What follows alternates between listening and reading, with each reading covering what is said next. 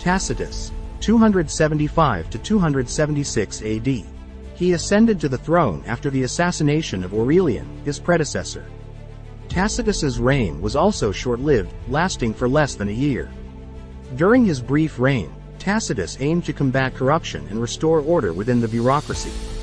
He also sought to restore the authority and influence of the Roman Senate by showing respect for senatorial traditions and involving the Senate in decision-making processes.